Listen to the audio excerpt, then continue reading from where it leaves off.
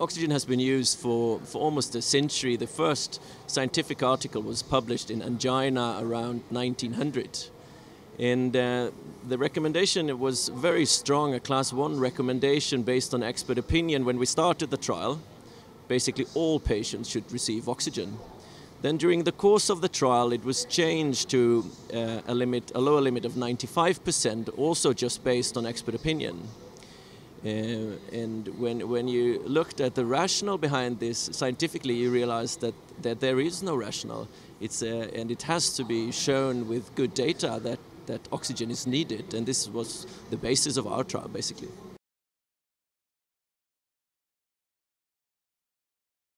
It was a registry-based randomized clinical trial based on the Swede-Hard Registry, which is a national comprehensive quality of care registry in coronary care, covering all the hospitals with CCU capacity in Sweden, including more than 90% of all myocardial infarctions in Sweden. So basically we did a normal randomization, and then we used the national registries for all follow-up, inclusive the National Population Registry, which virtually is complete.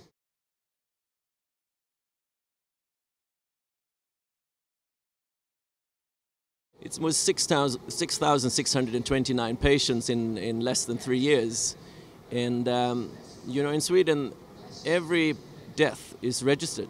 And the registry is also linked to the tax authorities, to many other registries. So it's actually, within a month, it's only 0.5% that is not registered as being dead. And so we achieved complete follow-up for all of the patients.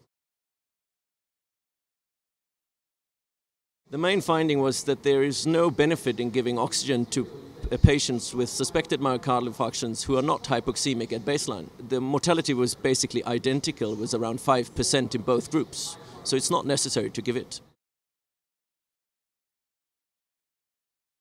As I said in the beginning, guidelines have already gradually shifted towards a more restrictive use of oxygen, but not based on scientific fact, more on clinical and evidence. And now we can give good data to support an even more restrictive use. And I think, actually, the guidelines have already changed to basically use our limits, which was above 90%. At baseline, you don't have to give oxygen anymore. And you can use the time you save and the money for better things that have better evidence.